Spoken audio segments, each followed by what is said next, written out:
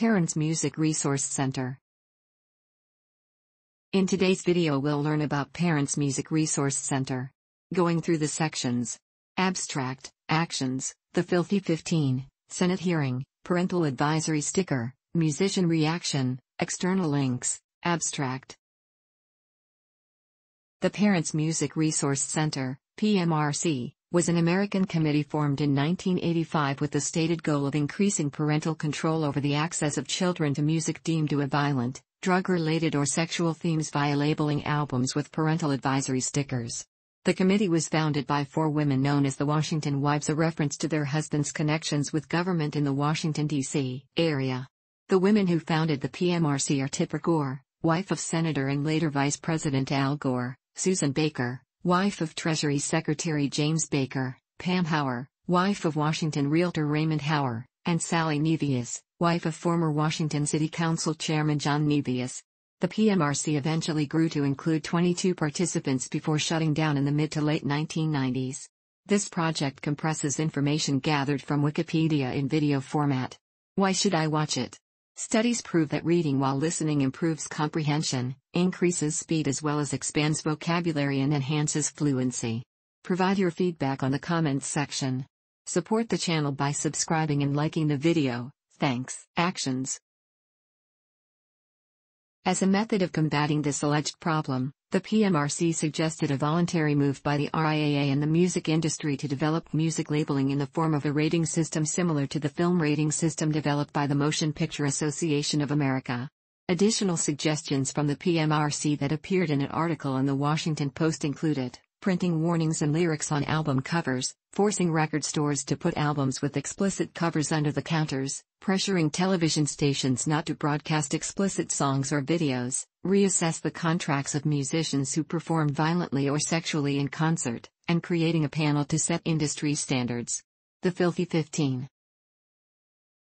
One of the actions taken by the PMRC was compiling a list of 15 songs in popular music, at the time, that they found the most objectionable. This list is known as the Filthy 15 and consists of the following songs along with the lyrical content category for which each song was considered objectionable. Senate Hearing.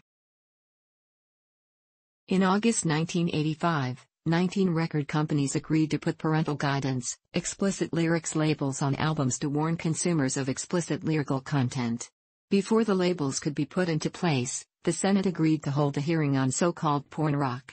The hearing was held on September 19, 1985, when representatives from the PMRC, 3 musicians Dee Snider, Frank Zappa, John Denver, and Senators Paula Hawkins, Al Gore, and others testified before the Senate Commerce, Science and Transportation Committee on the subject of the content of certain sound recordings and suggestions that recording packages be labeled to provide a warning to prospective purchasers of sexually explicit or other potentially offensive content.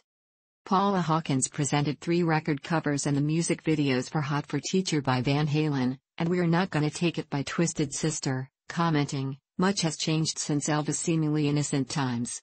Subtleties, suggestions, and innuendo have given way to overt expressions and descriptions of often violent sexual acts, drug-taking, and flirtations with the occult.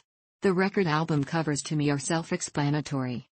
Susan Baker testified that there certainly are many causes for these ills in our society, but it is our contention that the pervasive messages aimed at children which promote and glorify suicide, rape, sadomasochism, and so on, have to be numbered among the contributing factors. Tipper Gore asked record companies to voluntarily place a warning label on music products inappropriate for younger children due to explicit sexual or violent lyrics.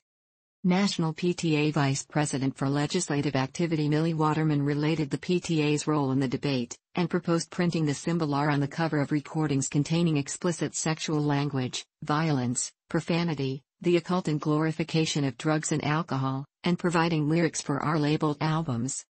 In addition, Dr. Joe Stussy, a music professor at the University of Texas at San Antonio, spoke regarding the power of music to influence behavior.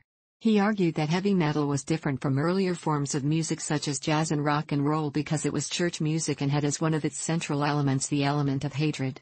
Dr. Paul King, a child and adolescent psychiatrist, testified on the deification of heavy metal musicians, and to the presentation of heavy metal as a religion.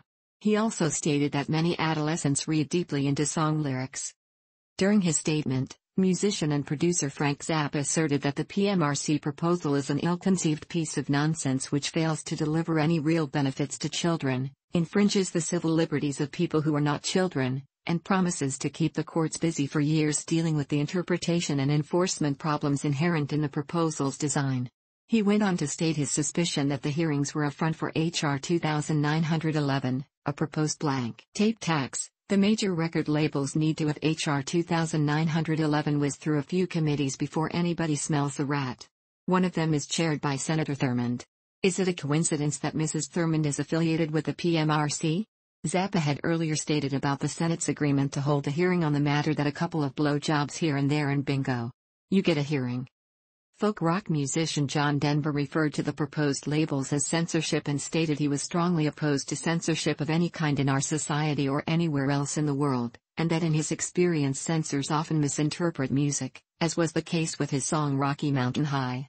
He further compared the PMRC proposals to Nazi book burnings, and expressed his belief that censorship is ultimately counterproductive. That which is denied becomes that which is most desired, and that which is hidden becomes that which is most interesting.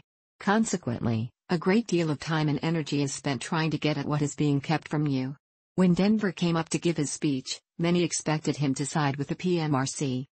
Dee Snider, frontman and lead singer of the heavy metal band Twisted Sister, testified that he not support Gordakov's unnecessary and unfortunate decision to agree to a so-called generic label on some selected records.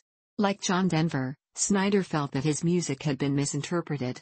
He defended the Twisted Sister songs Under the Blade, which had been interpreted by the PMRC as referring to sadomasochism, bondage, and rape, and We're Not Gonna Take It, which the PMRC accused of promoting violence. Snider told the panel that Under the Blade was inspired by a band member's surgery and was about the fear he imagined one would experience undergoing surgery, announcing that the only sadomasochism, bondage, and rape in this song is in the mind of Ms. Gore. He further stated Ms. Gore was looking for sadomasochism and bondage, and she found it. Someone looking for surgical references would have found it as well. Snider concluded that the full responsibility for defending my children falls on the shoulders of my wife and I, because there is no one else capable of making these judgments for us. Notable snippets of audio from the hearing found their way into Zappa's audio collage Porn Wars, released on the Frank Zappa Meets the Mothers of Prevention album. Senators Gore, Hollings, Gordon, Hawkins, and others appeared. The album cover featured a parody of the RIAA warning label. The LP included a note to listeners to send to Zappa's Barking Pumpkin Records for a free Z-Pack, a printed information package that included transcripts of the committee hearing, and a letter from Zappa encouraging young people to register to vote. Zappa's full testimonial was released on a posthumous 2010 compilation called Congress Shall Make No Law. Parental Advisory sticker.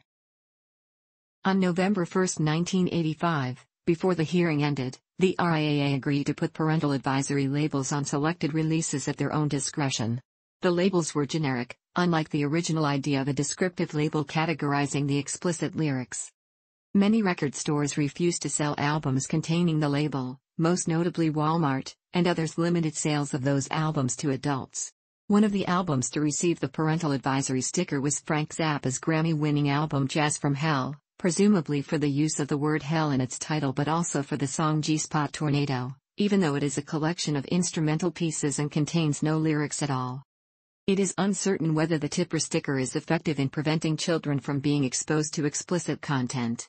Some, citing the forbidden fruit effect, suggest that the sticker in fact increases record sales. Philip Bailey of Earth, Wind and Fire said that for the most part might even sell more records in some areas. All you've got to do is tell somebody this is a no-no and then that's what they want to go see. Ice-T's track Freedom of Speech contains the lyrics, "Hey, PMRC, you stupid fucking assholes" / the sticker on the record is what makes them sell gold. / can't you see, you alcoholic idiots / the more you try to suppress us, the larger we get. While lyrics from the Furnace Face song We Love You, Tipper Gore, from their 1991 album Just Buy It, suggest that the label only whets my appetite, only makes us want to hear it that much more. Musician reaction. Many musicians have criticized or parodied the PMRC and Tipper Gore. Yo, Tip, what's the matter? You ain't getting no dick? You're bitchin' about rock and roll tats censorship, dumb bitch. The Constitution says we all got a right to speak. Say what we want, tip your argument is weak. Our records have stickers with a warning from Tipper.